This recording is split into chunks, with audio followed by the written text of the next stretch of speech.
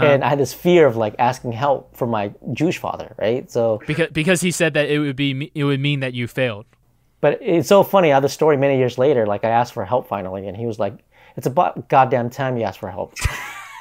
What's up, everybody? My name is Adam, and I'm the host of the Tsang podcast, the show that is dedicated on bringing on passionate people, learning about their stories, and delivering value to entrepreneurs. So if that's what you're interested in, go ahead and follow, like, and subscribe. You know what I'm saying? How's it going, guys? Welcome back to another episode of the Tsang podcast, where you get to know just a little bit more about people, passions, and all things business. Today, super excited to be speaking with Mr. Khai Nyugen. Welcome to the show. Hey, thanks so much, man. It's awesome. Yeah, awesome glad to be here. Yeah, so I have to kind of like intro the way that we connected. There's this great platform out there called AHN. It stands for Asian Hustle Network. And there was you had made a post kind of like trying to get onto podcasts and that sort of thing, and I kind of like reached out and we connected on that format. So it's an absolute pleasure to have you on the show. No, amazing to be here, and I'm glad you reached out, because it's like you never know who's gonna reach out. Like I get a bunch of spam, I get a bunch of requests. Similar probably to you, like. It's hard to filter that out, and I just was like, who's this guy? I don't know. It was just like one of those where, and it's like, I appreciate that you reached out in the way that you did, because not many people do it in an authentic way. Like they're either looking for something, they're trying to sell something, and it's generally not the right approach. Yeah. So, to filter this, I looked you up on LinkedIn, and I kind of like started trying to understand like who you were. And I was just very kind of like, I was like, dude, this guy shouldn't be like, going on other people's podcasts. He should be doing a podcast himself. You are a investor, operator. There's multiple different features of like the things that you're involved with. But, just to kind of like put into like a nutshell, what is it that you do? I'm essentially, if you had to boil it down, I'm an entrepreneur and operator. So I've been operating businesses since I was 16. I was adopted by a Jewish family when I was 16. So that's when my journey started. Was my Jewish dad was like, "What do you want to do with your life?" And I said, "I want to run a business." And so he actually went out and bought 2 companies out of bankruptcy and made me run it, right? But the way he did it is, because my Jewish dad is very unconventional, He basically bought 2 companies out of bankruptcy. They were in disarray. Out of bankruptcy, it's generally there's a lot of issues with it. So he basically handed it to me and said, "You're running these 2 businesses. This is what you asked for. And if you ask me for help, you failed." So, wow. So it's kind of like, in a way, I wouldn't say thrown into the fire, but it's very close to that, right? It's kind of like being like nudged into the fire. That's wild. So I'm curious about kind of like, starting. You said age 16 was when you were adopted by the Jewish family. What was life like before that point in time? I actually had a really good childhood. I grew up in Bellingham, Washington, because we immigrated. We escaped the Vietnam War with my family.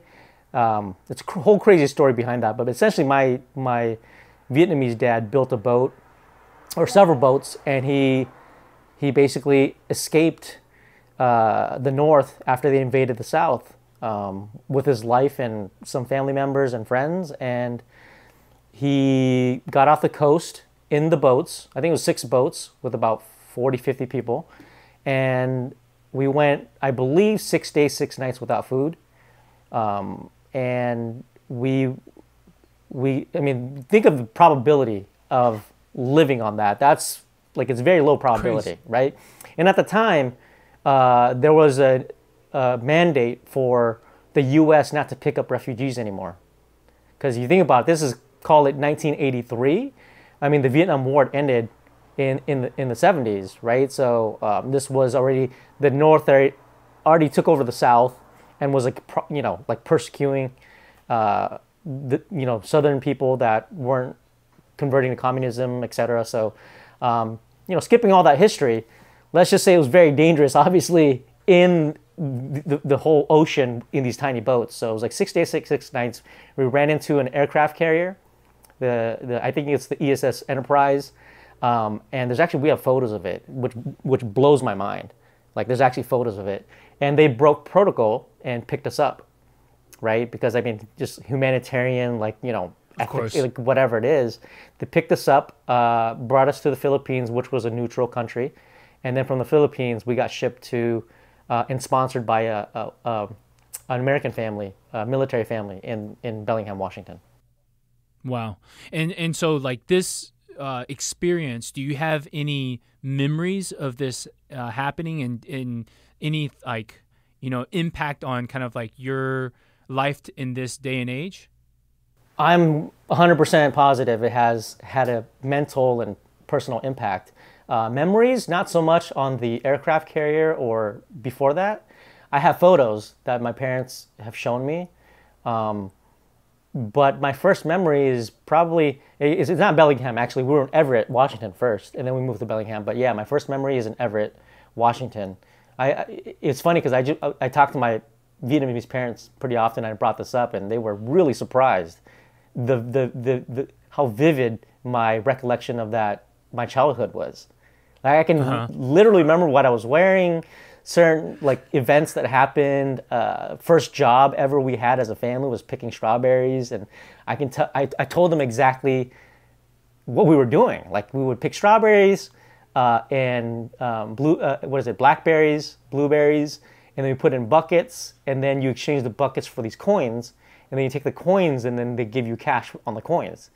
And I had to be like 4 or 5, and my parents were like, "Wow, the detail of your descriptions are very, very vivid." Right? Like, we didn't expect that. So those were my earliest memories, and they were very, I'm very fond of those memories.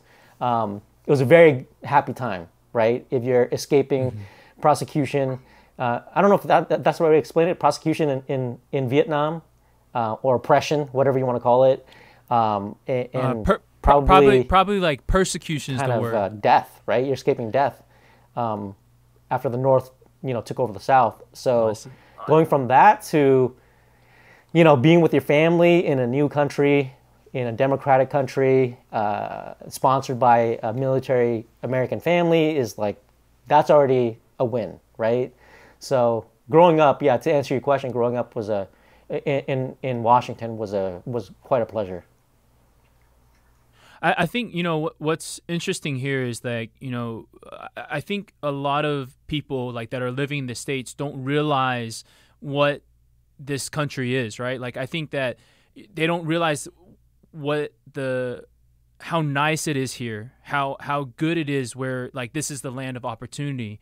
And what I've seen time and time again, even from my family that immigrated to the U.S. is like, you work hard, you kind of like, do the things that you need to do, and there's a possibility to achieve that American dream. And so that's one of the things that really stands out about the being in the boat, coming to the U.S. I wanted to kind of like ask you a specific question here. Is like, you mentioned at age 16 you were adopted. How did that adoption actually occur? That's a really good question, because I get asked that a lot, especially when this comes up.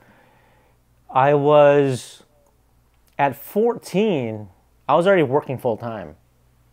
At 13, I was running my parents' gas station, the night shift, which was, because we were open 24/7, in a very bad neighborhood. And think about it, 13, I'm starting probably at like 10 p.m. to 6 a.m. That's my shift. And I'm selling cigarettes and alcohol, and looking back is like that's how we do it back in the day, right? But now it's like, oh man, that'd be like child abuse and all this stuff, and it's like, no, that to us was normal,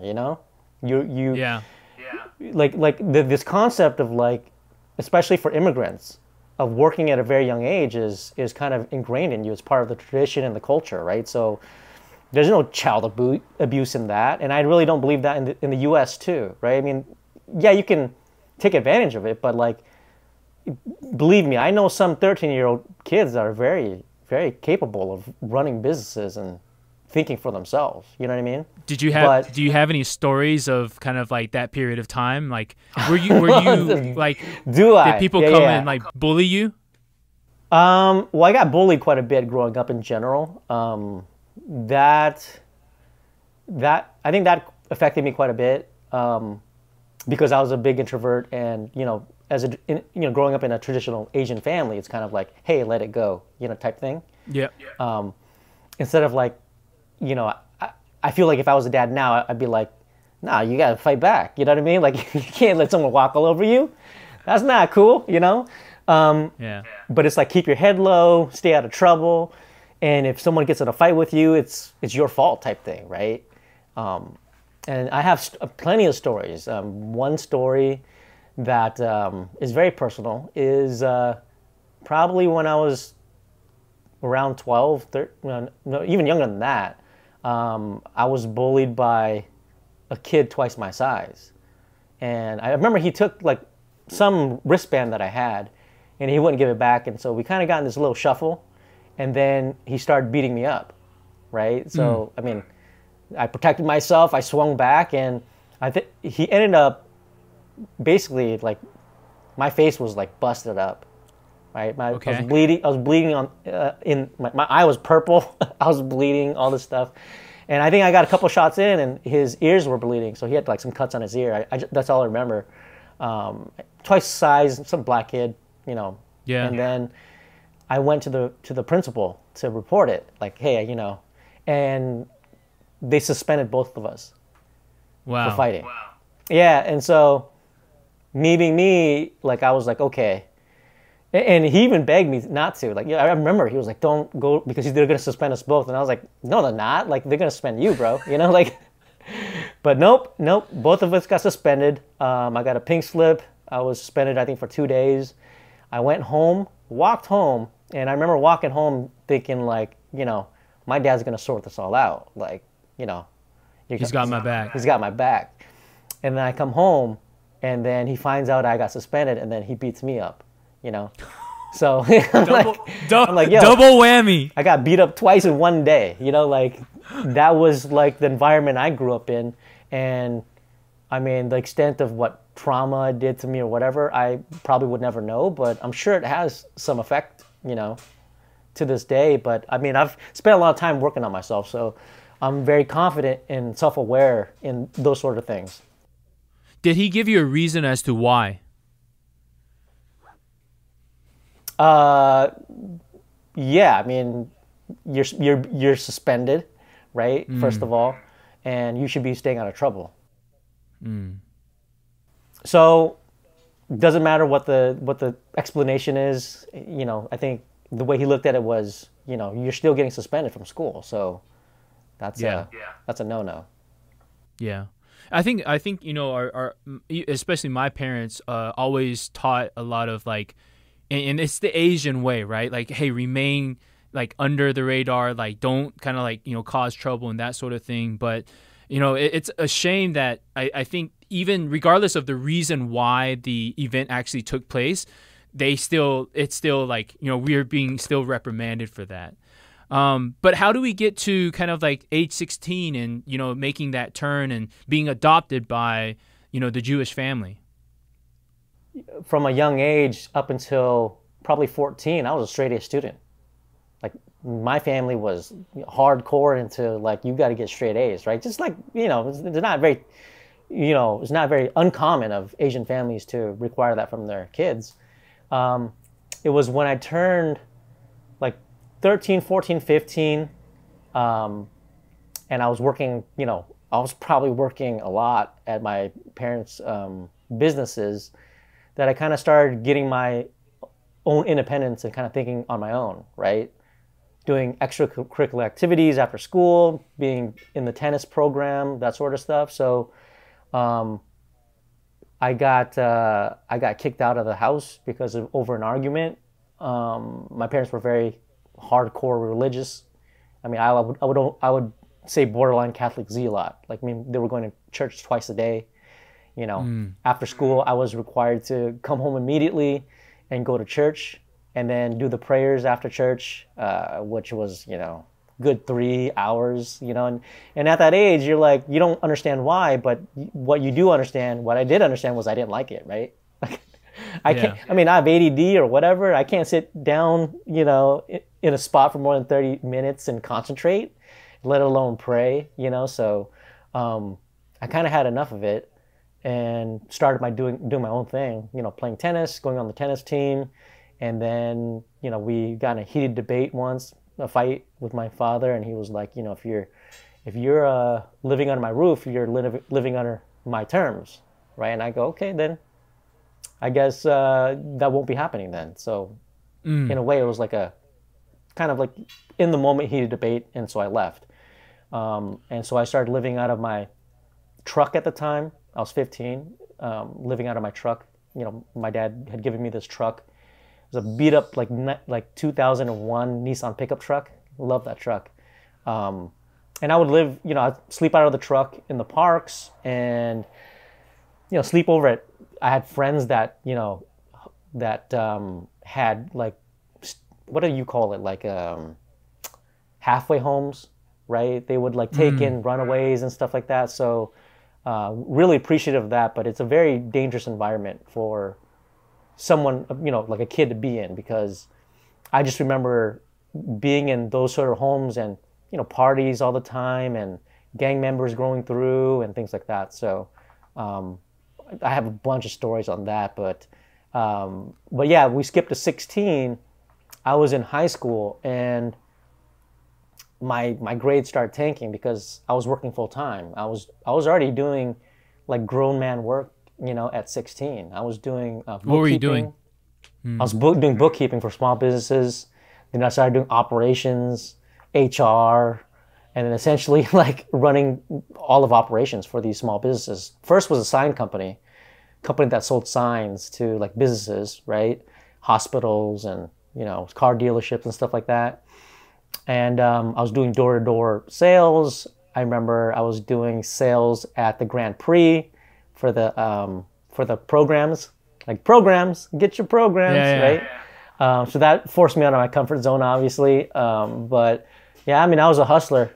I started being a hustler at that age. One of my first jobs actually was doing IT work, and one of my childhood friends, Hugo, got me that job. And yeah, there were some good times there. Not so good times, but I've never had a minimum wage job other than when I was a kid, picking strawberries. Like these were like a grown man job, right? Doing bookkeeping and all this stuff. I commanded a higher wage, although not much higher, but I never really settled for minimum wage because of the skill sets I knew I had. But I was, at that age, it's like you do get taken advantage of by adults, right? In the sense that they go like, oh, you're only worth this much. I think minimum wage at the time was $7. I was doing operations at the sign company, and I was getting paid, I believe, $10 an hour. So that's like a 30%, rate that's higher than the minimum wage. So why do you think people were willing to give you the chance? Like, what was it about you that, that people were like, okay, well, let's kind of like go with this guy, because you're like, what, 15, 16 at this point, right? Like what was the differentiating factor? Very easy. Skill set was there and cheap labor. Like if you wanted to hire, think about it, right? They were hustlers too, right? These small businesses, they were Indian owned, Hispanic owned, etc. And they were all small businesses. So I would come in and I would show them that I can do the job, and they would probably pay me half of what they would have to pay, like a grown adult. During this period of time, I bet there was so much that you learned. Like, even though you weren't getting paid a ton, like you were kind of like being able to basically understand. You mentioned bookkeeping, which like for normally for like a 14-year-old, 15-year-old, that's outside of the realm that they would even be capable of, right? Yep. And this is probably was this pre-internet? Like how were you able to kind of like do all these things? Honestly, it was because of running the two businesses that my Jewish dad, kind of pushed me to run. I mean, I had to learn everything from scratch. Like I had to do inventory, I had to do sales, I had to do AR, accounts receivables, accounts payable, everything. I ran the business top, from bottom up. So if anyone goes to that type of training, I mean, you become an operator, right? You become an operator, and you do it enough, you become an expert operator. And it doesn't really matter what industry you're in. I mean, process is very similar. So probably by like 17, 18, I was a pretty capable operator. So people kind of knew that, right? And the stuff that I learned just kept adding on, like, doing door-to-door sales. I did that for a couple months. I remember I was getting hit up by MLMs quite a bit, right? And I was just like, this don't feel right, right? So I've gone through that entire process. And to be honest, a lot of it's just trial and error. You know what I mean? But at the time, I did know that I can operate stuff, right? So, and I knew that I was like, my skill set is probably not flipping burgers. Not that I was like beneath it. It was just like, I can do this other stuff. Why don't I do that instead? Mm-hmm. At what point did you realize that the entrepreneurship was the route? Like, was this kind of like from this onset of the two businesses, or at what point did you feel like, hey man, this is what I want to do with my life? It wasn't until later. My dream was actually to go work on Wall Street. Which you did. Which I did. But think about it though. I grew up around entrepreneurs, right? My dad, as an immigrant, is a natural born entrepreneur, starting from scratch. With nothing, no money or nothing to his name. My older brother was an entrepreneur, but it wasn't encouraged. Like, entrepreneurship wasn't encouraged, right? So we didn't have any chats about, hey, you should think about like starting your own business. I mean, this is the period where I was already kicked out of the house and doing my own thing, right? So I kind of had to navigate that life aspect by myself.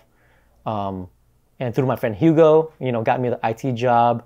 I mean, if you think about it, this is sort of stuff that people should go through. Is you got to try every single thing out there, right? You got to try sales, you got to try operations, you got to try, whatever.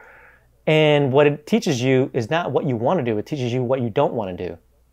And I really believe in that. So I was forced into that at a very young age. So at a very young age, I was already crossing stuff off my list that I didn't want to do. You know what I'm saying? So it's almost like a trial period. So I'd say, by 17, 18, when I was in, starting to go to college, I kind of had a pretty good understanding of what I didn't want to do. But I was still doing trial and error even through college. So, but where we're at. Talk to me about how you you kind of like have been running these two businesses. You're kind of like crushing it. And then at what point do you identify like Wall Street and start moving towards that direction? Okay. I mean, honestly, when I was running the business at 16, I never felt I was crushing it. Oh, really? Like in hindsight, you could say that, but no, I was struggling. I mean, you think about it, like I don't know what I'm doing, right? And I had this fear of like asking help from my Jewish father, right? So because he said that it would mean that you failed. Yeah, but it's so funny because we talk years later, and like those are just things he would say to me to kind of make me think on my own. You know what I'm saying? But it's so funny how the story many years later, like I asked for help finally, and he was like, "It's about goddamn time you asked for help." So like how many years after? I probably didn't ask for help from my Jewish father until I was like 26. Yeah, wow. I was like, I gotta do everything on my own, So yeah. So and he allowed that. He was like, you've got to think for yourself type thing, right? And he showed me by action rather than by telling me what to do. So, yeah, I would consider I was crushing it. I was definitely learning a lot. At the time, I was very overwhelmed. I got these two struggling businesses. I did my best. I was working a lot. I'm sure I was learning a lot, but when you're kind of in that moment and you're that young, you're just absorbing so much stuff. you don't really know how much you're retaining. You don't know how much it applies to some stuff you're doing in the future, right? You're just like in the moment. I was just in the moment, right? I got to turn these two businesses around. So one was a cosmetic company and the other was a vitamin supplement company. The vitamin supplement company I turned around successfully, and then my dad sold it. And then the cosmetic company, I believe, failed. But my Jewish dad is so smart because he ran one of the largest packaging company on the West Coast. Now, well, he's retired, but he had a packaging company, and the way he structured it was he bought these companies out of bankruptcy, and the requirement was that he was the sole supplier for the manufacturing and the packaging, right? So he got paid first. You know what I'm saying? So he was smart in that sense because he hedged his bets, right? So he made money no matter what. So whether I failed on the business or not, he made money on it because I would have to pay him first to package it, you know? Yeah. So question here. Why did he buy two companies instead of just like, hey, like, let's get you one? Was it just like, hey, this is the guy? This is the prophecy. I dreamed about it once. I honestly believe, and this might be a surprise to them, and they may disagree or agree. I have a Jewish brother, and he never wanted to be in business. So I was kind of like the son that he kind of wanted. You know what I mean? Because there's a lot of stuff that we related about.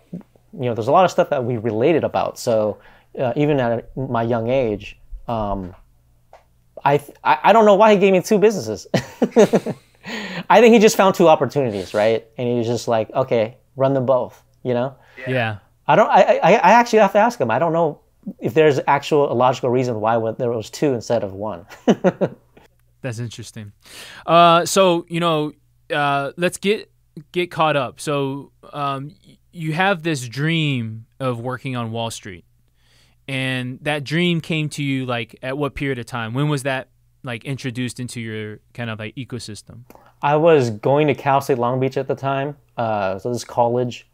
I barely made it into school. I barely made it. Freshman, sophomore year, I really struggled. I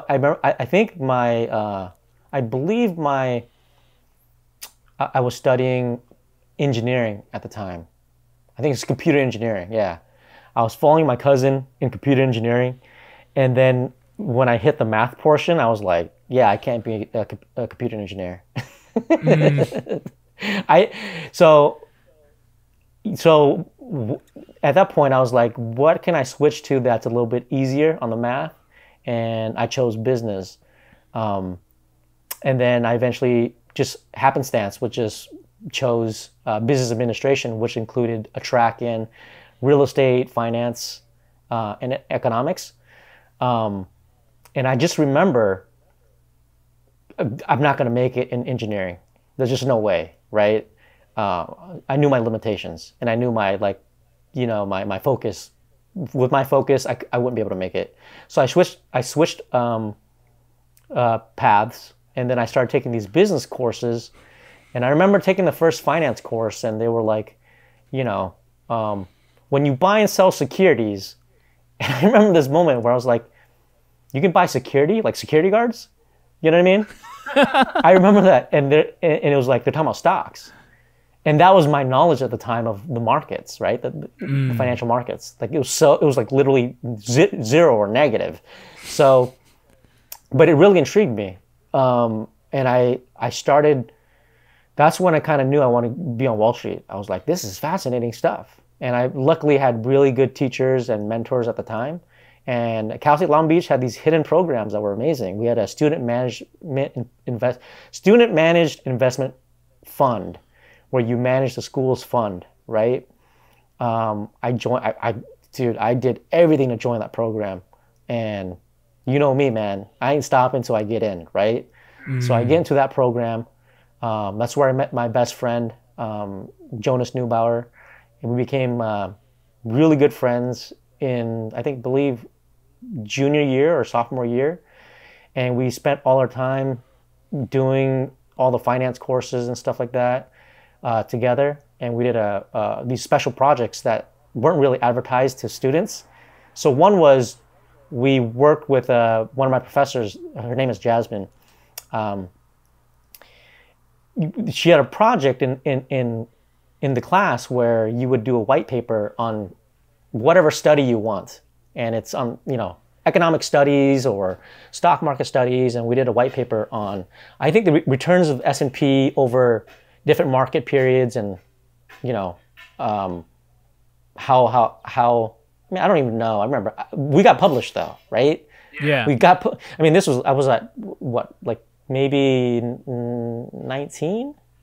Okay. 19 at the time, and we were already published in the Journal of Business and Economics.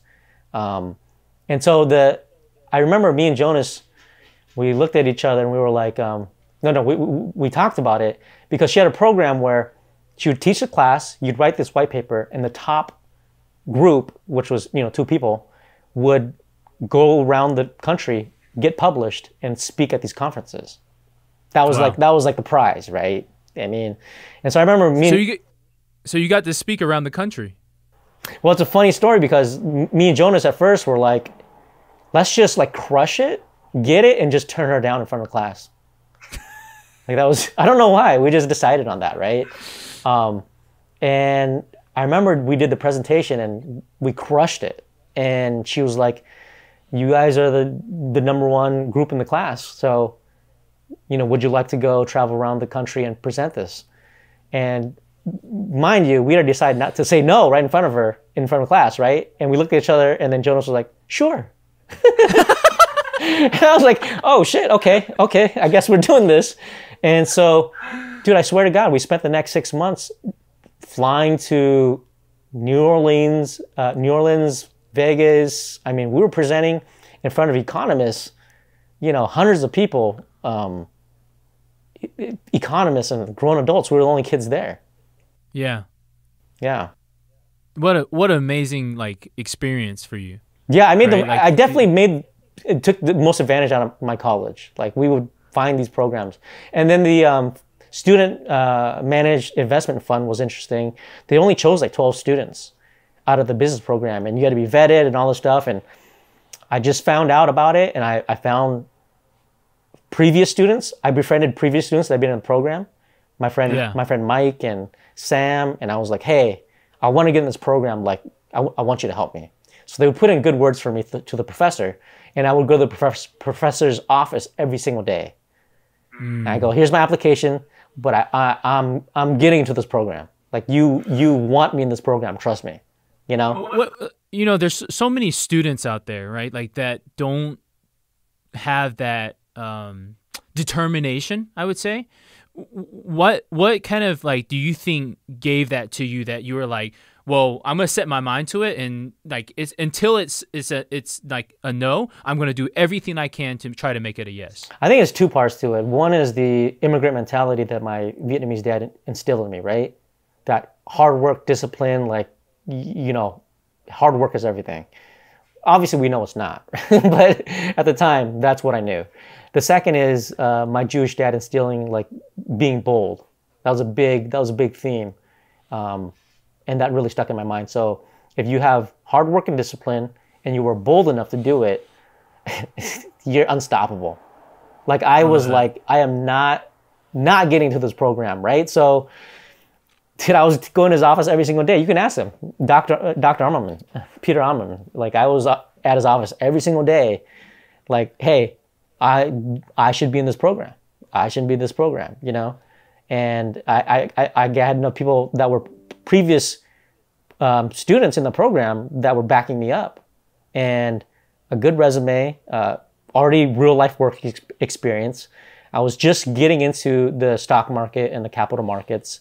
So obviously there was some learning there, but I kind of, obviously doing the Jasmine's course where we travel around the country presenting, that obviously worked in my favor as well. So I kind of stacked all this up, and with a little bit of balls and cojones, you you can't look at someone in the eye that does that and not respect them. You know what I mean? Yeah. So I think that's really what carried it.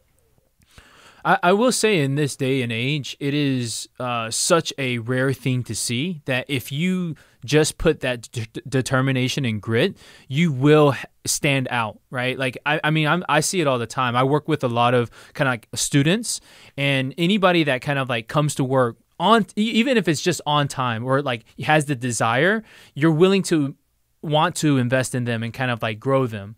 So, you know, that's kind of like a tip that I think is huge, kind of like out of your story, is you have to put in the work to achieve whatever goal that you're going for. Yeah. So I'd one up that. I'd say you have to be willing to do what others are not willing to do. Like, love that. And the thing is not that much more. You think about it, right? I mean, what did it take? I mean, it took me 5 minutes going to his office every single day, right? Like, I'm sure you spend more time on the internet or whatever, checking your phone, dude. You know what I mean?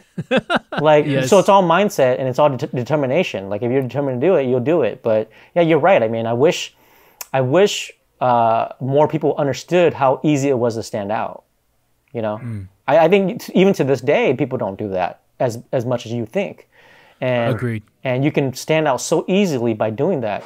I mean, in an authentic way, and that's really lacking right now. Yeah, I agree. So you get into the program. You're starting to do all these cool financial programs. I mean, you're eating it up, right? Like, you're like, I love this. And then you actually make the decision to, hey, like, how do you land that first job on Wall Street? Oh, it's very simple. Everyone was talking about taking the CFA as a chartered financial analyst. I was a terrible test taker. So I was like, there's absolutely no fucking way this is my route, you know? And I knew I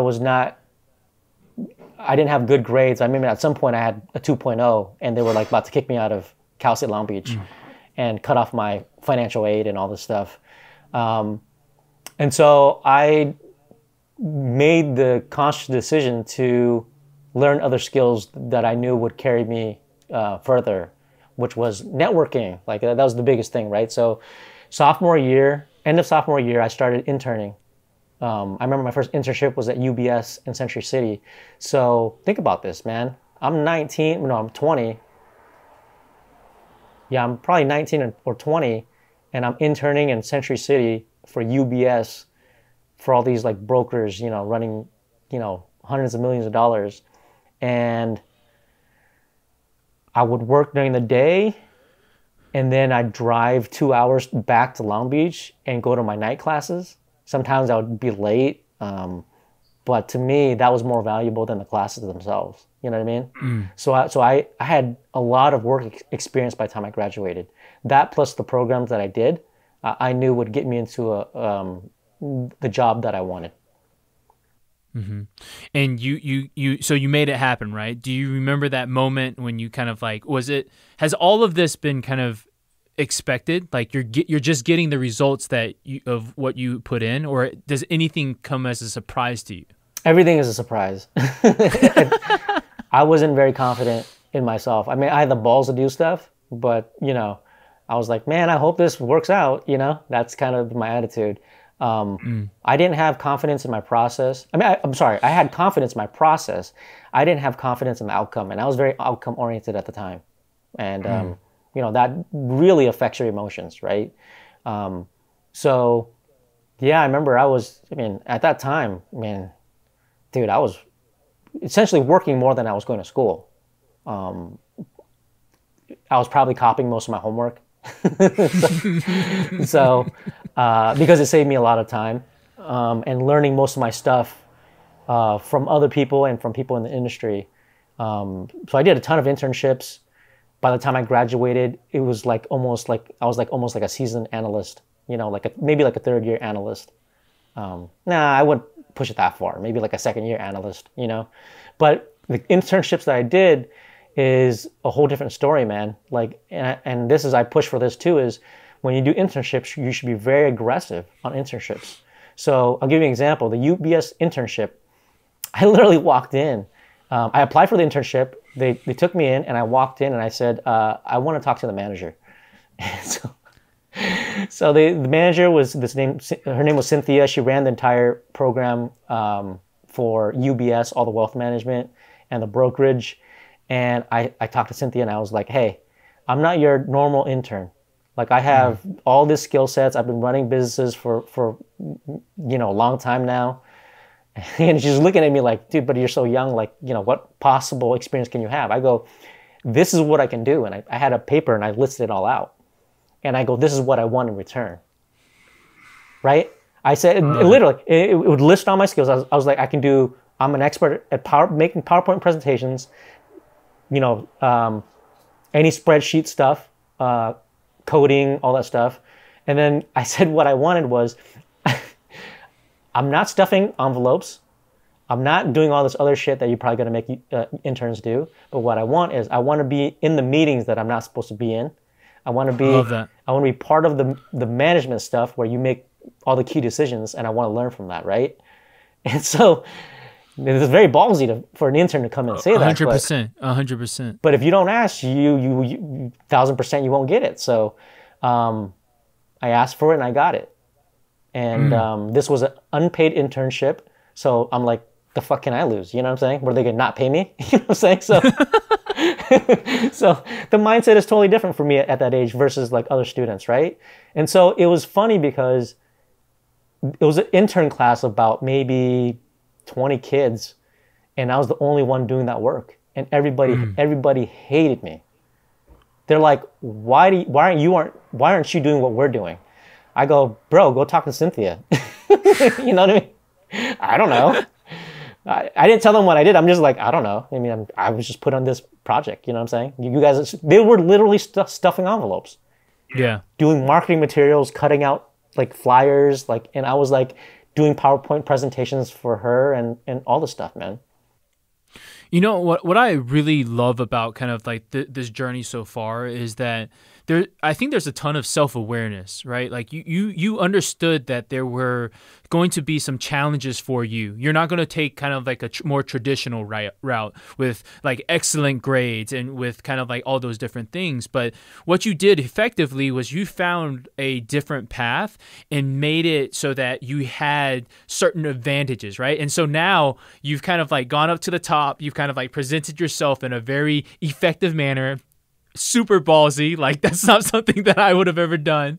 And then you kind of laid it out on the line, and it worked. And so like, and then everybody else is like, dude, what in the world did this guy do, right? Like, how is he able to crush? So the amount of times I could tell you in my life that people have looked at me like that, I mean, it's too many to count. And I think it should be more common, right? It should be normalized. And the fact that it's not shows that, I mean, you, just as human beings, you're inherently lazy. You know what I mean? Do I want to wake up and eat Cheetos and play video games? Of course I do, man. Like, why wouldn't I, right? But would I get a six-pack and would I, be in shape and all that stuff? No. So the one thing I will say that's interesting about that is it's really, I will say like to students nowadays when I speak at colleges is when you're a student, you have so much room for error. Like you don't have like a foundation really. You don't have a reputation. You don't have a network, right? So I would be as aggressive as possible. You know what I mean? Like there's no downside. What are they gonna say? Like, fuck off, you're a student? Like, who cares? You know what I mean? They're not gonna like blacklist you from, getting a job. It's just like, you're a student. I mean, that's the whole point, right? So if I was a student, in my mind, the self-awareness, luckily I had that. I was like, I'm going to be as aggressive as possible, man. Like, because the downside is nothing. Upside is everything in that scenario, right? So there's this concept that I've always subscribed to, even at a young age, is I want to stack everything in my favor, right? For example, like, why would I even run a restaurant? It's already stacked against me. The restaurant failure rate is like 90%, right? 80% after 3 years. So the whole concept of like stacking things in your favor is a really important concept to me. And I feel like a lot people should be thinking about that at all times, right? And this other concept of like, hey, if you have weaknesses, work on that. I really think that's bullshit. like, at least I was self-aware enough to know my weaknesses and then focus on my strengths and lean in on it, right? So the reason you have weaknesses is once you're aware of them, you can delegate it, right? Or you can figure someone else to take that position, right? And I've learned that through business, is I have tons of weaknesses, but at least I'm self-aware and I can delegate it, and find partners or employees and managers that can fill that gap. But this whole point about, working on your weaknesses and all that stuff, I really don't believe in, because I think I don't think it's a good ROI on your time. What do you feel is like the best ROI with your time? The best ROI with your time, I think, is to one, find mentors. I mean, I can't stress that enough. Is finding mentors is so key to succeeding in life and business. I don't even know how many. I can't even count on my hands how many mentors I've had. And I want to explain mentorship a little bit, because many people have this concept of mentorship as like, hello, can you be my mentor? Yes, I will be your mentor. Now we're mentors, right? Like, it doesn't work like that, bro. Like, it very rarely doesn't work like that. What generally happens is you befriend somebody and then you show some curiosity and some interest and you build a reputation, right? Like, if, my professor, Ammerman, became one of my mentors at some point because I was going to his office every single day, right? And there was no conversation of like, can you be my mentor? It was just like, I was just there all the time and asking him questions and all this stuff. So what I tell people is like, you basically trick people into mentoring you. You know what I mean? Okay. So one of the ways I do it is like, I meet somebody, I see a skill set they have that I'm lacking, that I really want to work on, or that I want to improve on, right? And I go like, hey, you don't mind if I like call you up sometime and if I have a question or something? And they generally say, yeah, of course. You mind if I call you anytime? Is that cool? And they're like, yeah. And I'll literally take them up on that offer. Yeah. You know what I mean? And I call a lot of people. I do the old school way of just calling them and asking them questions and learning stuff and taking down notes. It's a conscious decision to do that. And I think in a way they're mentoring you, but it's not like really official. You know what I mean? I don't think you really need official mentors. Hey, every Tuesday, let's meet and talk about what you need to work on. You know what I mean? Like, no. Yeah. I think even being in rooms full of smart people, you're being mentored by them. Mm-hmm. So, you kind of like guided us through, some of the story now. And you have a point where you get out on Wall Street. You enjoy it? Like, was it fun for you? At first it was. Yeah. I'd say the first 5 years was amazing. Like, I was like, whoa, this is how it's like. It's just like in the movies, So it's like a band of brotherhood, doing crazy stuff. I mean, I'll give you an example. My first job out of college was at a hedge fund, and we did swaps. So if you don't know what that is, that's like they're derivatives, right? It's like you're swapping one asset for another, or swapping one thing for another. So you can do interest rate swaps from fixed rate to variable rate. I don't want to get to the details, but you're doing swaps, right? And the firm I worked for was probably the most notorious swap firm in the world. I had guys from Bear Stearns at the time and JP Morgan all calling me up for help, because we ran about $60 billion in notional swaps. So we did a lot of trades. Wow. And the way I got the job was I walked in with the resume and applied. Like, that's the way, that's another one for the books. But I was also offered a job from Capital Group, and which paid way more. I mean, I'll tell you, be very transparent. I was paid like $32,500 my first job at the hedge fund, which is at that time peanuts. Now probably even worse, right? Capital Group was gonna pay me like $75K, And the reason I didn't take Capital Group was I walked into Capital Group and they made me take this like test. And I remember I finished taking it and they were like, oh, you did pretty well on the test. And then they sat me down, looked at my grades from Cal State Long Beach, and they're like, I think I ended up with like a 2.9 or a 3.0, I forget. But it wasn't amazing. And they were like, you got a 3.0? That's pretty impressive. And I was like, what? I was like, no, it's not. And that's when I was like, I'm not working for Capital Group. You didn't trust them? Dude, if someone looks at your grades and you're on a 4.0 scale, right? And someone says they're impressed by your 3.0, that means their standards are pretty low. Yeah. So in your mind, you were like, hey, like, I feel like, you know, what did that say about the company to you? See, I was very self-aware, man. Like, I think that's one of my things that I've learned at a young age, was I extrapolated a lot from that. Number one, I realized I wasn't going to learn a lot from them, right? Number two, I knew their bar was very low, which means I'm going to be surrounded by low caliber people. And number three, I was like, there's a high chance I'll be just shuffling paper. I'm not going to be learning much. You know what I mean? So, yeah, will I get paid more? A lot of my friends took the high-paying jobs. I mean, they worked at Wilshire and all these other companies that pay. But, man, hearing their stories were crazy. Like, they'd play football in the middle of the trading room and stuff like that. Like, you know, they didn't learn shit. It was like run by monkeys, right? Just like you see in the movies. I mean, I used to go hang out with them all the time, grab lunch, go over there. They'd be like playing football with like toilet paper, you know, they throw across the room. And I'm like, what are you guys doing here? Right?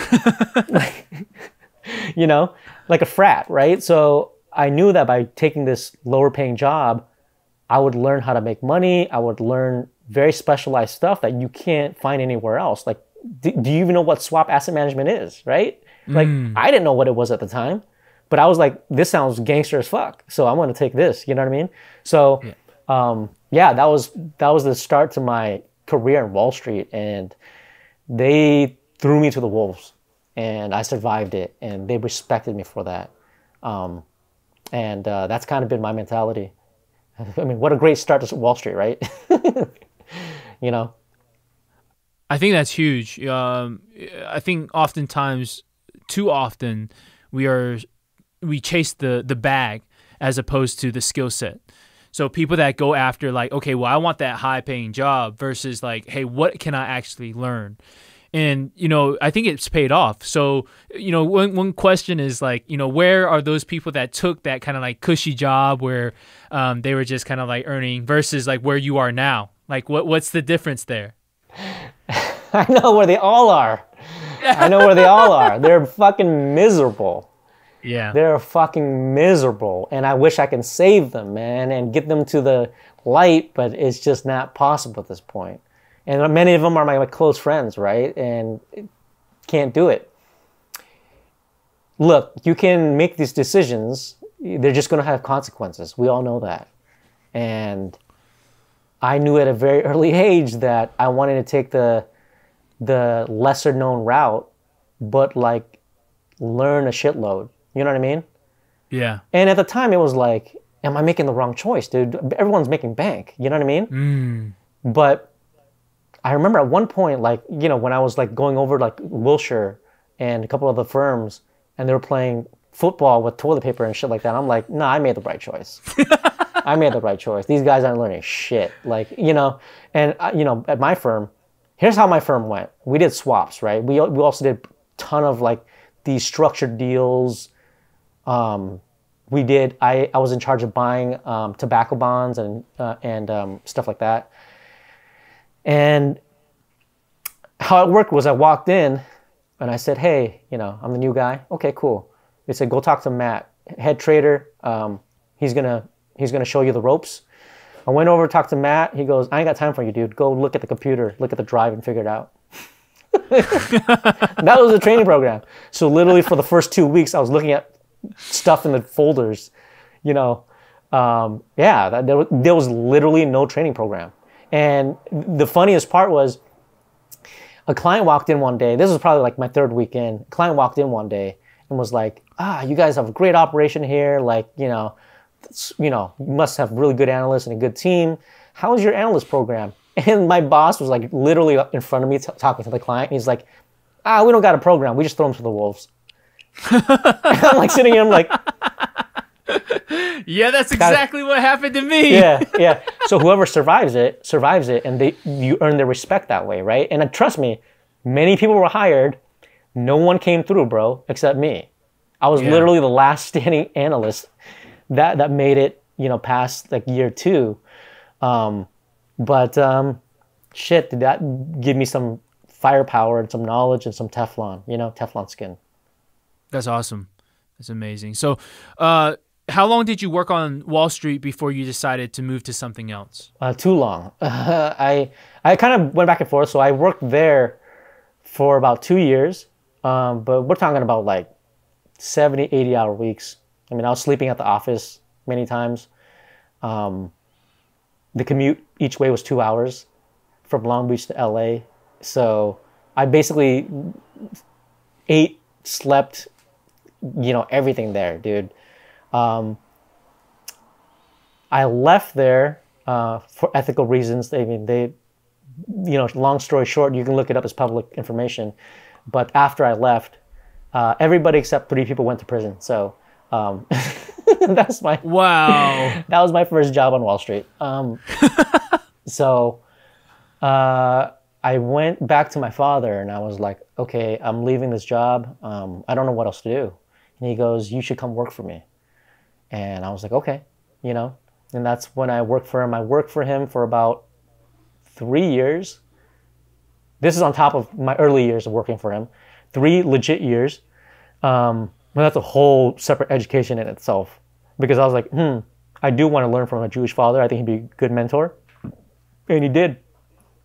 But those were probably 3 of the most difficult years I've ever worked in my life. I can't even explain it, dude. It's just, he ran the largest packaging company on the West Coast. It was open 24/7. So like, I implemented an entire ERP system for about 500 employees. He made me work in every single department for 3-4 months at a time. So by the 3rd year, I essentially knew how to run the business, So there was no shortcuts in that game. Once I finished with him, I was like, I want to go back to Wall Street. So that's when I left and I moved to Boston, New York to work on Wall Street. So probably at the time I was like 27. Yeah. Mm-hmm. That's when my dream was fulfilled. I wouldn't say the first job was, because it was like, it was very sparkly, but I mean, everybody except three of us went to prison. So, outcome was kind of funky, right? Yeah. But yeah, once I moved to Boston was the start of like my quote unquote Wall Street career. Yeah. And then how long were you out there for? 12 years. 12 years. I only worked at bulge bracket firms. I never worked for a small firm. And it was just, what's crazy is I've never really gotten a job just by applying, like blindly or through a resume. It's always been through a network or a referral. The job I got on Wall Street at the time was with Bank of America, and it was a quant job, like quantitative analyst, but like kind of higher up. It was like 3rd year quantitative analyst, and I had no experience at quant. And one of my buddies that worked with me at that firm, one of the ones that didn't go to jail, was there, and he's like, you got to come over here and work for this for B of A. It's a good opportunity. And I was like, bro, I got no, the requirements like MBA, like on your way to a doctorate, like quantitative experience, can do, and I was like, dude, I have none of these requirements. He's like, no, just apply, like you'll get in, dude. And so I went, applied through him, and I got the job. Yeah, that's how I started my Wall Street career on the East Coast. That's awesome. And then when did you realize that Wall Street wasn't for you and that you wanted to chase the entrepreneurial dream? It kind of happened over time. And I stayed longer than I really wanted because I got married and then I had responsibilities and stuff like that. But honestly, it was probably like 3rd, 4th year in was, I'd have all these ideas. Growing up in my environment, it's like dude, I can make this more efficient. I can do this. And no one gave a shit about that stuff, you know? Mm-hmm. They cared more about like, hey, what are the Patriots doing? You know, what are we going to have for lunch today? You know, that sort of stuff. You know, the corporate bees, you know what I'm saying? It's like robots. And that really didn't jive with me. There's a couple pockets of guys here and there that I still talk to today that were entrepreneurial, like they start their own side hustle or whatever. But like, yeah, I didn't really jive with anybody in that sense. I only learned the corporate game, like my 6th year in. And that's when I started getting promoted and all this stuff. But like the first 5 years were pretty rough. Because you got to play the politics. You got to be likable. Yeah. You got to be all the stuff. You can't just get on a merit. You know what I'm saying? And that's where people kind of fuck up is they think merit is going to take you all the way. Working hard, doing really good work. I mean, if you're in the right environment and you have a boss that really looks out for that, but everyone has career risks that you don't know about. You know what I'm saying? So yeah, that was when I started getting that feeling. So fourth year in, I started running side hustles. Like my first company I started was a bookmark company. I'm almost ashamed to say Bookmarks? that. Yeah, I was selling bookmarks. I like it. You heard it. I was selling bookmarks when everything was going digital. It failed miserably. I think I sold like 4 bookmarks, and 3 of them were my friends that bought them. So, and then I went through iterations of starting up businesses on the side. At one point, and I can probably say this now because it's probably a statute of limitation, but I started a research firm outside of like... Wow. So I had an office across the street from my building, and I would run over there, take meetings during my breaks and during lunch. And so I was on Wall Street with my own sell-side research firm.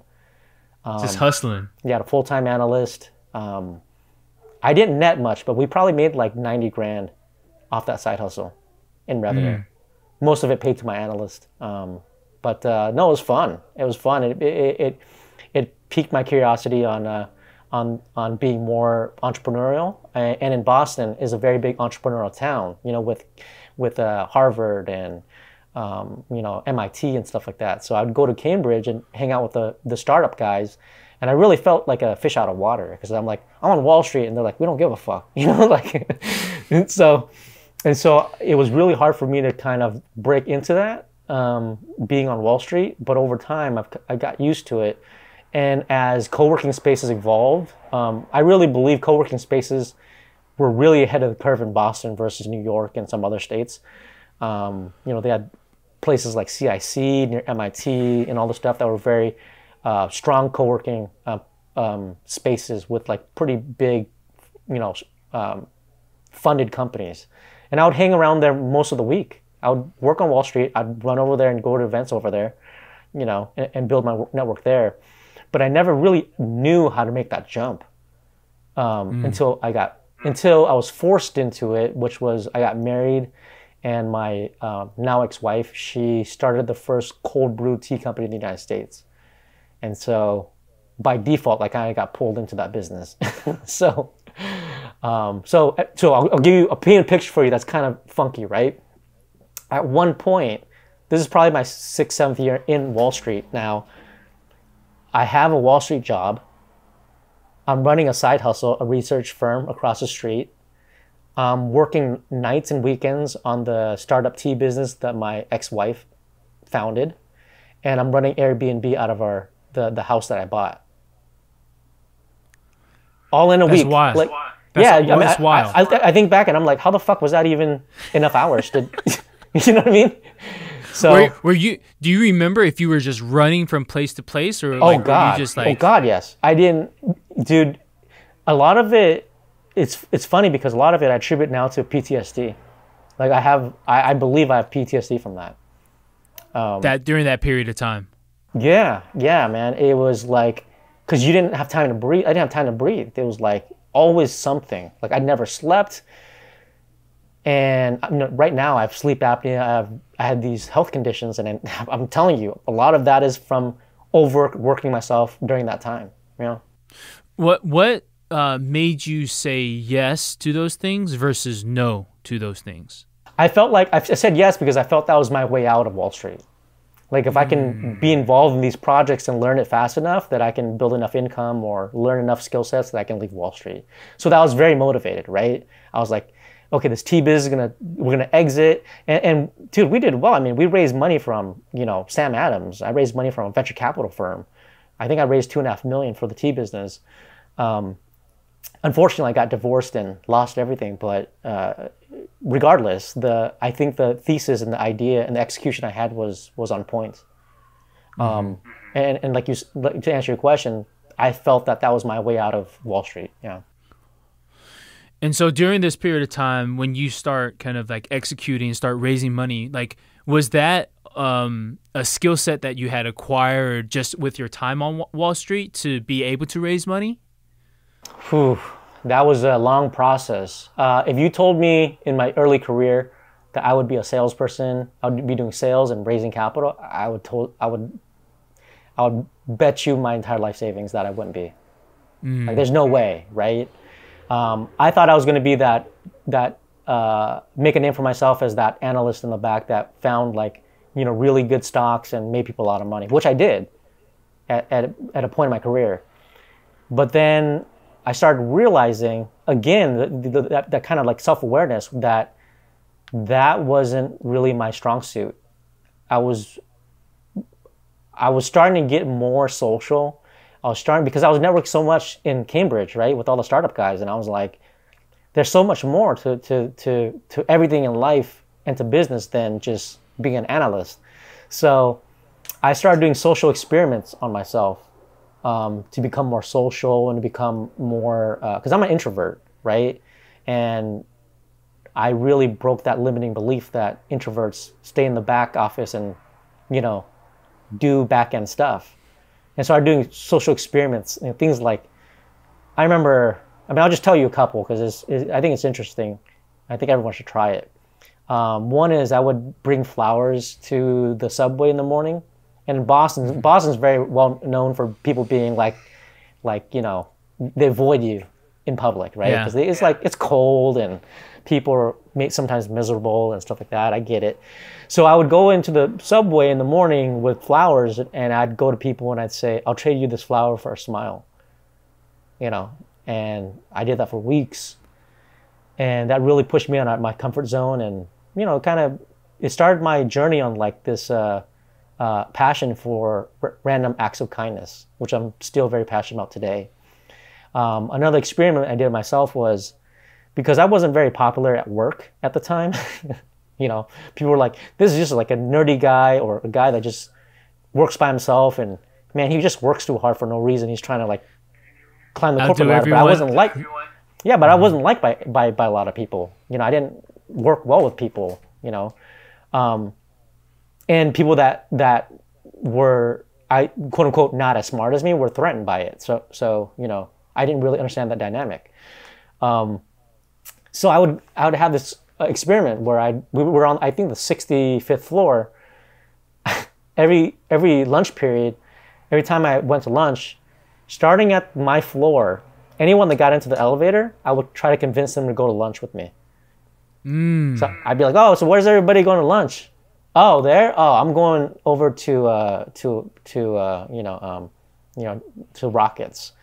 You guys should come with me. They got amazing burgers, this and that. And I would basically train myself to do that 60-second pitch, 30-second pitch. As an introvert, how challenging was that? Do you remember, did it make you physically kind of nervous? Did you feel anything while you were doing it? Oh, it sucked. It sucked. It would make me cry, bro. I would be on the verge of throwing up. And many times I couldn't even do it, to be honest with you. Many times I would just be and then just go down the elevator in silence, right? But the times that I did it, it kind of pushed me one step ahead to where I needed to be. It was, like I said, it was a very long process. The other thing I did, the last one I'd say is, I would go home every day. On my walk from work to my house, I would ask, I made a note to force myself to ask 30 or 50 people for the time. And sometimes it'd be very blatant that I have a watch on me, right? It didn't matter. Yeah. It's excuse me, do you have the time? you know, because I had approach anxiety. You know, I couldn't approach people without getting really anxious and peeing my pants, you know, figuratively, and maybe sometimes literally, you know, but like I would force myself to do that before I got home, and I wouldn't go home until I finished, you know, all 30 or 50 or whatever. That's wild. So what, you know, I think that there's, again, some self-reflection in here of like, hey, this is a skill that I want to try to do. Was there somebody that was giving you advice to try these things, or was that just a challenge that you gave yourself? There was a couple people. Some of the people that I started noticing that the people that I was learning from were very good with women. One of it was my coworker, you know, good-looking white dude. We'd go to a club together, and like girls just like swarm him. You know, I'm like, what the fuck? Like, you know what I mean? But what I started learning very quickly was, you know, the people that are good at stuff naturally are very bad teachers at it, because they don't really understand. Like, they don't think about it, right? It's just inherently natural to them, right? And that's why I hate the advice of when people say, you know, just be yourself. It's like, bitch, I'm being myself. It's not working. That's why I asked for advice. You know what I'm saying?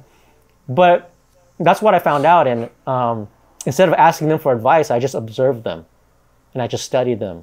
You know what I mean? And then I started doing social experiments on myself and kind of learning it from trial and error. So again, I can't state this enough. It was a very long, painful process. And one thing I'll say about that is very interesting, because I just talked about like, hey, you know, when I said like, you know, don't worry about your weaknesses so you can delegate it, I don't mean fuck your weaknesses. Like, don't ever think about it ever again. I'm just saying like, don't double down on your weaknesses, right? But what I learned was many times your weaknesses, or what things that you are, that you hate doing, right? You hate doing it because you suck at it, right? Like, my example is like, dude, if I can dunk, I would love playing basketball every day. In fact, I would probably play every day. I'd be dunking on people every day, right? So once I started becoming better at sales, I started enjoying it more.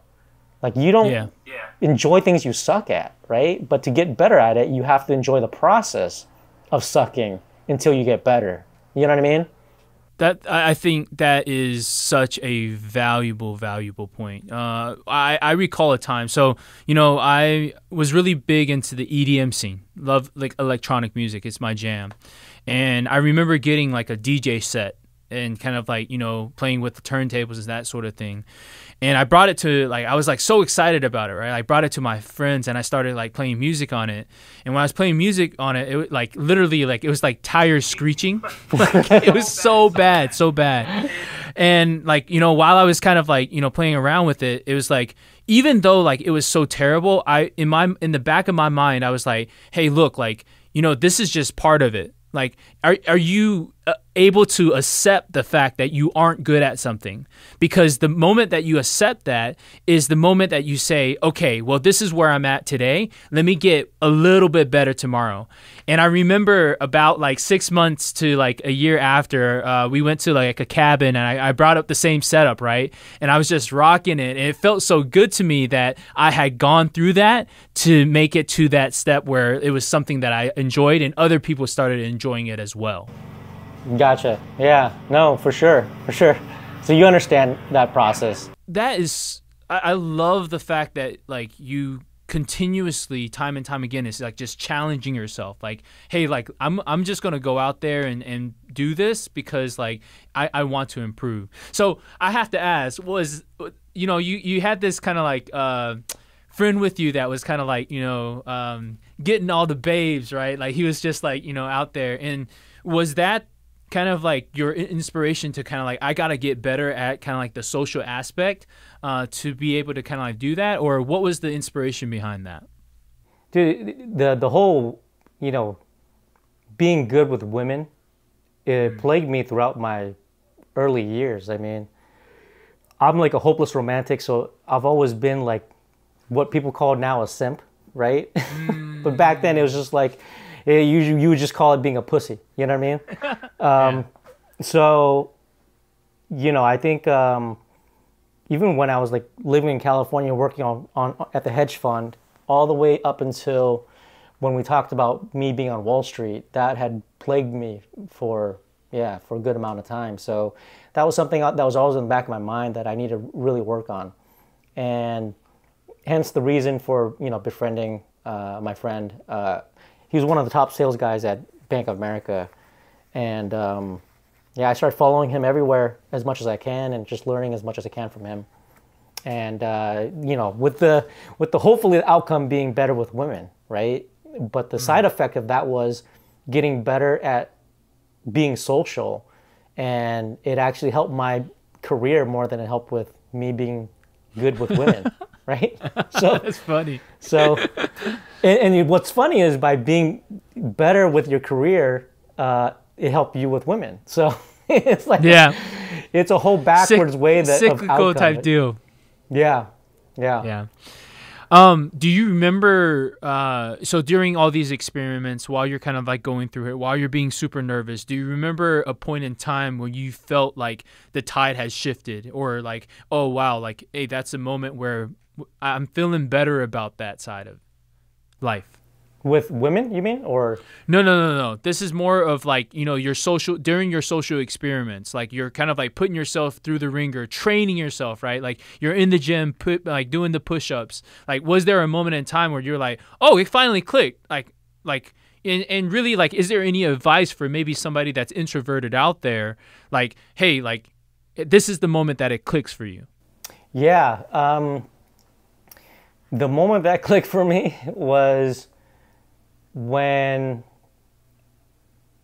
my goal was to get more women, right?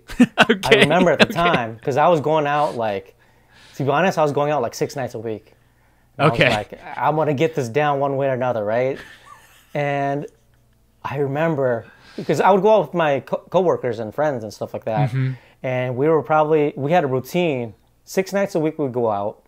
And, it was always routine. Like Tuesdays was this lounge, Wednesday was this club, and dude, I hated it. I mean, but I loved it at the same time. Like I hate going to clubs. I hate that environment because for me, it's like, that requires more body language and nonverbal communication, which I was terrible at. And I was better at, just talking in general. But I remember a point where, like, I swear to God, it was like 4 a.m. We were at a club, and then I looked at my buddy, and I was like, don't you got work tomorrow? He's like, no, I got work in like 3 hours. And we were like, damn, we've been at this for a while, huh? And we're like, yeah. And I remember that's when we were like, okay, we need to slow this down, right? And so I went back to work, and through a period of like several quarters, I started to get like promotions. You know what I mean? Like promotion after promotion. And it was just like, wait a minute. This is not coincidence. You know what I mean? Yeah. So it was just that I was learning the skill sets at the time. Yeah. Was I trying to get better with women? Sure. But I just got more confident in myself and my ability to talk and build rapport and all those things that you kind of learn that your dad or whatever is supposed to teach you that I never was ever taught. So I learned this from just trial and error. And I got so good, I became very likable in the office. I learned how to play the politics, and there was a moment when it clicked in my head, and I was like, okay, that's how the game is played. Got you. In terms of other aspects, right? So, during this period of time, I believe, if I'm not mistaken, that you were also kind of doing, the startup, the tea startup. You also had kind of like multiple different things that were happening at the time. What did this kind of social aspect also play beneficial into that arena as well? Yeah, because it's so funny because working for my father in manufacturing and stuff like that, I was like, I'm going to get away from that, right? And then when my ex-wife started the tea business, I was like, wow, I'm back in manufacturing. I was like, wow. It's following me. Life is so fucking, it's so much irony in life, dude. And all those skill sets just came back, you know what I mean? It's like, wow, now it's so applicable. I'm building out infrastructure. I'm building out a manufacturing plant. I'm building out retail locations. I'm doing sales to distributors and stuff like that. So, yeah, I mean, it was like super key. It was like that Daniel-san moment where he's like, you know, I gotta do this move to win, right? I was like, dude, That's right. This is the moment. This is the moment where I put all my skill sets to use, and everything I've learned is going to be applied to the limit. You know what I mean? That's awesome. And at what point do you leave the kind of like security of that you know, corporate job to kind of like, because there's this gap, right? There's this, I often call it like the leap of faith, is when you are kind of like there, you have to make the call of like, and it's, I believe, sometimes easier, especially if you have a side hustle where the side hustle just starts taking up so much time that you don't have any other choice. Right. So right. what was it for you to make that decision to go full in entrepreneurship? Yeah, I mean, the hope is that the side hustle just generates so much income that you're like forced to leave your full-time job. But I feel like many times that's not the case. You know what I mean? In this time, it was not the case. There was two moments actually for me. One moment was when my mom had 2 strokes, and this was actually not even that long ago. But she had 2 strokes, and I literally got up, left my job, and came over here to take care of her. And wow. And I remember my boss like pleading to me, like, you can just take a break. And I was like, my mind is not into it, dude. Like, it's not even a question in my mind. Like, I'm done, right? So I left, and then was here in California taking care of my mom in the hospital for like 4 months, or something like that, an extended period of time. And then I finally went back to the East Coast, and then many of my colleagues had moved on to other firms, and they're like, come join us at this other company. and so I went to the other company, right? Because it was such an easy transition. And in hindsight, yeah, would have that been a better time to kind of exit the Wall Street, you know, space? Yeah, probably. But I did that for probably another 2-3 years. And then I was just like, I had a terrible boss. You know, they were working us to death.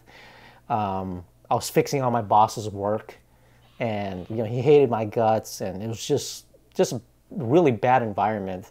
And then it just coincidentally, the tea business, we had to make a choice on it because it was failing so many times, and I was bailing it out, right? Because my ex-wife was not a business person. I mean, she's a creative. So I said, look, this has failed like 4 or 5 times now. The only way is if I come in and get involved full time. And so we both made a conscious decision for me to come in and be the CEO. So that's when I quit my Wall Street job. We were still doing Airbnb. My research firm, I was still trying to do, but it was struggling. So it ended up getting shut down. And I was still getting residuals and stuff, but it wasn't enough. And I made that leap of faith. I didn't go straight into the tea right away. I left Wall Street and I joined a fintech company that paid me like 1/4 of what I was getting paid at Wall Street. But it was backed by 2 famous hedge fund billionaires, right? And I was like, this is a good startup. It's, you know, I get access to all these like, you know, high level people, and that's how I got started. Did that and that was just pure sales and capital raising. Did that. I only lasted like 2 years in that. They let me go because I was doing too well. I was like the top salesperson, but you know, it's neither here or there. But it kind of did me a favor because that's when I went full time into the tea business, and that's when I came in and was like, told my ex-wife, I got to come in. You know, you've got to hand over the operations, or else this won't work, and this and that. So I came in, you know, ran the entire operations, and try to get her to just be the creative founder. One thing that this is something that you said earlier that stood out to me. What made you come back to California to take care of your mom that just had the stroke? So it's my biological mom. One, I was shocked. I was in shock. 2, I didn't realize, because my relationship with my biological parents are different than my siblings, because obviously I was blacked out from the household for good 4 years. Quite some time. Mm-hmm. You know what I mean? So in my mind, I was like, you know, I'd never move back there. I made a promise to myself, silly promise, but we have a different relationship. Like, the relationship with my dad is getting better now, but it was very transactional, right? We talk about business, we talk about that sort of stuff, but never what happened. Like that'll never come up. You know what I mean? It's just not talked about, and I wish it was in like the traditional Asian family. But what surprised me was how much it affected me, and how much. I mean, I showed so much emotion, like when it happened, and when I came here, and I didn't understand why my siblings didn't show that emotion, and I think it was partly because of the way they were raised to not show emotion and, you know, express their emotions, whereas my Jewish family was very liberal, and they were like, if you need anything, let us know, and you know, they're very supportive in that sense. That was what was really shocking to me, was everyone seemed like cool and calm when maybe inside they were panicking, and I was panicking on the outside. You know what I mean? Like my mom could die. You know, I was a wreck. There's no other way to put it. I was a wreck. I could barely hold myself together, and I didn't expect that. That was probably the most shocking part. And that's really what pulled you kind of like out of kind of the work that you were doing and to spend some time with the family. Yeah. And you said that you were there for kind of like 4 to 5 months, and then you decided to kind of like go back out to, you know, the industry. I think that's such a, you know, especially in Asian culture, it's such a, you know, I think the American translation is like filial piety. I don't know. Is there like that same concept in Vietnamese culture where it's like, we call it shao sun in Chinese. But it's like this concept of kind of taking care of like the elders and elders respect. Do you guys have something similar to that? We do have it. I think it's kind of lost over the second and third generation. I don't know how it'll play out for us, for my family. But I mean, yeah, I mean, I think first, second generation that was like a priority or a requirement, right? And I feel like over time it's kind of gone away from that. So I respect anyone that kind of follows that still. Yeah, I mean, I don't think there's enough of that that I see, especially when it comes with like third, fourth generation. But to answer your question, that wasn't really the reason why I came back. Why I came back was I didn't realize like how much I cared about them until that happened. You know what I mean? Like that really shocked me, because I thought I was like emotionally removed from them because I'd, you know, been adopted by a Jewish family and grew up with, you know, a whole group of different people and stuff like that. But when that happened, it really shocked me. Well, I'm sure that she's thankful for the time that you kind of like decided to come back and spend time with her. I think that's huge. So, you know, let's kind of fast forward. So you've now are kind of, you know, running the tea business. You're the CEO of the tea business. And I think, you know, one of the things that's interesting is everything that you had done up until this point is building you up for this moment to kind of like take control of a company like at this level, right? Like in terms of kind of like the contacts that you have and all these different things. Can you elaborate on that a little bit and kind of like go into, I guess, some detail of like how important it is for you to have gone through all these experiences and to finally sit in the CEO seat? Yeah, I think that the number one important thing was leadership. And I had never taken any leadership classes. I had never read any leadership books. Just became pushed into like a natural leadership role, right, as CEO. And my style was kind of framed after my Jewish dad's style, right? Working with him for so long and being mentored by him. And I remember one time I was like, you know, how can you be so blunt and all this stuff? And when did you build that persona? And he's like, you know, it just kind of happened over time. And what I realized from the conversation with my Jewish father was, I'm not him. You know what I mean?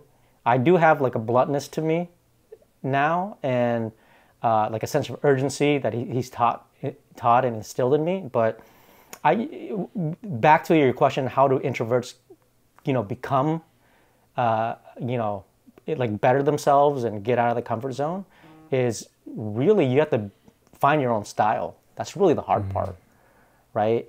And I always thought that style would be like you'd have to become an extrovert. It's not the case. You can be an introvert, be in sales, but you just kind of build a process and build a style that really fits around, your personality, that works in your favor. So when I became the CEO of the tea business, I was a leader and a CEO that led by example. So you see me, I'd be the guy that, shipment comes in of 2,000 bottles. I'd be, pushing the pallet around and moving things around, right? So when people see that, they were like, wow, like, he's really doing it. You know what I mean? So I would work much harder than any of my employees, as I should be. But, you'd be surprised how many owners don't do that. So that really was my leadership style. I was very calm and collect. I was very strategic, and I was very fair. And that a lot of that stuff was instilled in me by many of the mentors and my Jewish father. So the fairness part especially. If someone had like a issue with something or wanted a raise, I'd sit down with them and be very fair about it. I couldn't say the same for my ex-wife. I mean, she was like the antithesis of a leader, being a creative, like people hated working with her. And what was interesting is, and this is really profound, even though it's so simple, is that little things that you do have sometimes really big impacts on people's lives, right? So I'll just give you an example. I was a CEO of this tea business for probably 3.5 years or whatever. But I'd been involved in it for years before that, part-time. And the way I had employees, I hired and fired them and this and that. And when I joined Asian Hustle Network, AHN, you remember I posted the intro, like this intro post of my background. And the first message I get is from a former employee that worked at my tea business. And he was like, hey, I just want to let you know, I never got a chance to tell you this, but you were an amazing boss. Like probably one of the best bosses I've ever had. And like gave me all these like kind remarks. And I was like, damn, I don't remember that. Like I remember who he was. I just don't remember what I did to create that impact. You understand what I'm saying? So like, so it was just like this, it really opened up my eyes. And on the flip side, there are people that impacted me in my life. Like my Jewish dad probably doesn't even know how much impact he has had on my life. You know what I mean? Like, and certain other people, but like, man, these little things that you do, random acts of kindness or just helping people out, or the way you lead as a CEO changes people's lives. And you just, it happens. And no one generally tells you in the moment, but you kind of learn about it later, hopefully, I think that's so valuable, right? Like as business owners, we have such not only are we responsible for kind of like leading our teams, but even with our actions in a day-to-day environment, our responsibility is to our people and to try to help them grow. And the fact that like, you don't remember what you did, but obviously this person did, I think that's where really the money's at, right? Because if you can consistently do that every single day, regardless of, what role that you're playing at any sort of organization, I think ultimately that makes the world just a better place overall. I agree with you. Yeah, absolutely. And so you mentioned this random acts of kindness. And I know that this is a huge point that you kind of like keep kind of like, bringing up. Like, what do you think random acts of kindness does for the world? Oh God, Jesus. I think it's random acts of kindness, I think, is like a chain reaction. And you don't know how far that chain reaction goes. It's to me one of the coolest things I've ever, been passionate about. I'll give you one story that's wild, okay?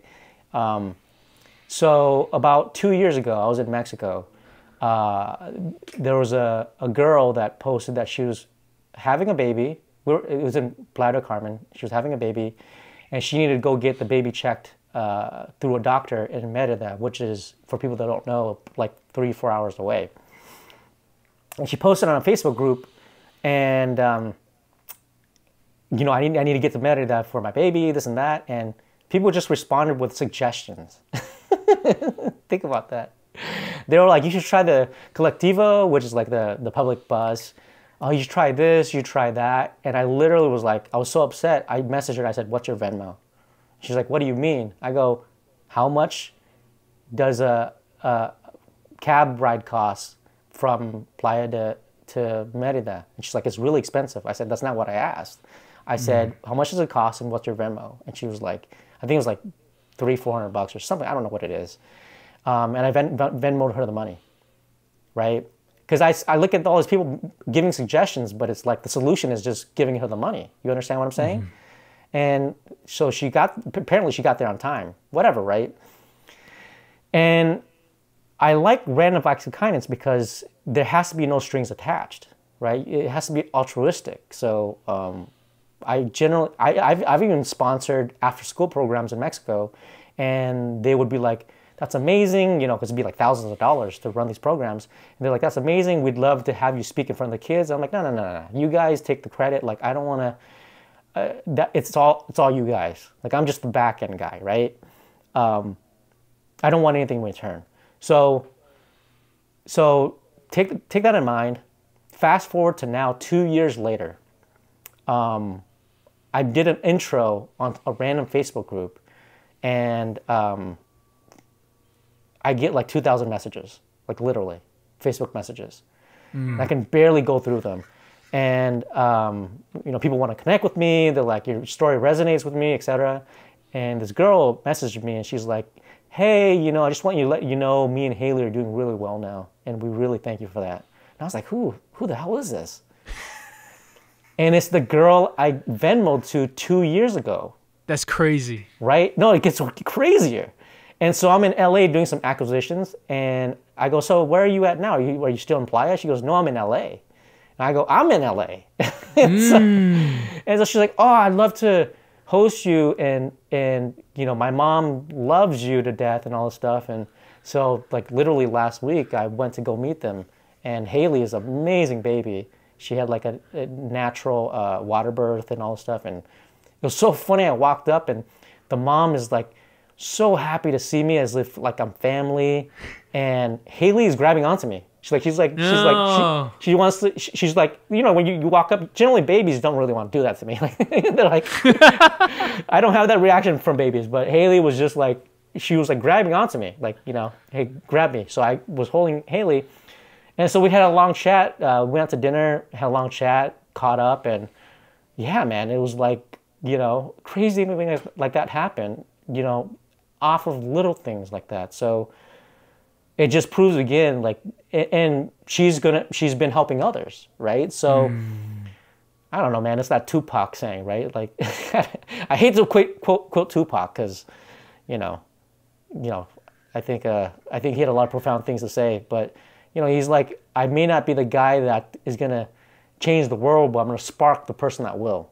You know what I mean? So like, to me, I kind of look at it the same way with random acts of kindness. Is like, you'll touch someone's life, but you don't know what they're gonna do. You know what I mean? And you don't know what the people they touch are gonna do. So like, when you talk about like, how big do you think random acts of kindness can go? I'd say almost infinite. Like, you can't even measure that.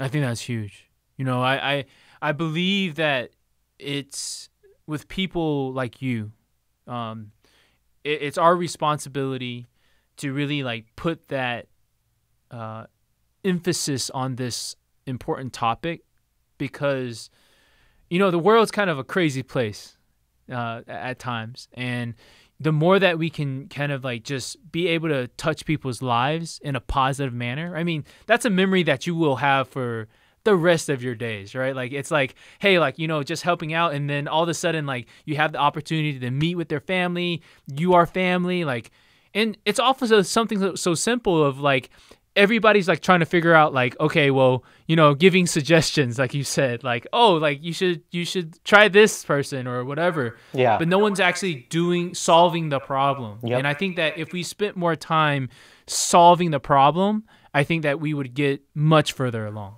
I agree with you. I believe that. And we need solutions, not advice. You know what I'm saying? So, yeah.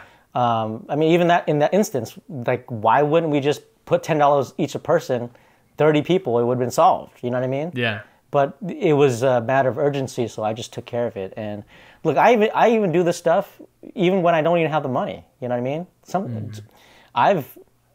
I mean, for not trying to be boastful or whatever, I've paid for people's heart surgeries. You know what I'm saying? And that shit's not fucking cheap, bro. And when I was running the gymnastics business, you know, we were doing some cash flow, and I was, you know, paying for this sort of stuff to the point where people thought I was crazy. And some people around me were like, "Hey, do you want me to like hold your money for you?" Like they thought I was like going out of my mind, you know, and that really bothered me. Like, you know, because whatever I say, they won't understand. You know what I mean? Why I'm doing this, you know, why I think it's important, that sort of stuff. There's certain people that just won't understand, like random acts of kindness, because they don't have that gracefulness and they don't have that empathy. They don't have those attributes. You know what I mean? So like, they won't understand it. But for me, it's like it means everything to me. Yeah, get it. Well, let's leave at least the first episode of us kind of like, you know, talking on the Adam Tsang podcast on that note. Loved kind of like hearing kind of like this front end of the story. We actually haven't even got into the nitty gritty of like entrepreneur stuff just yet, which is crazy, right? Like we're just jamming right now. But I wanted to thank you so much for coming onto the show. It's been an absolute pleasure, and looking forward to speaking to you more and giving so much value to kind of like the listeners of the Adam Tsang podcast. No, awesome. I really appreciate you and what you're doing and kind of spreading, you know, this sort of stories around. And give me a platform to talk about it. So I really enjoyed being here, and I appreciate you. Cool, man. Awesome.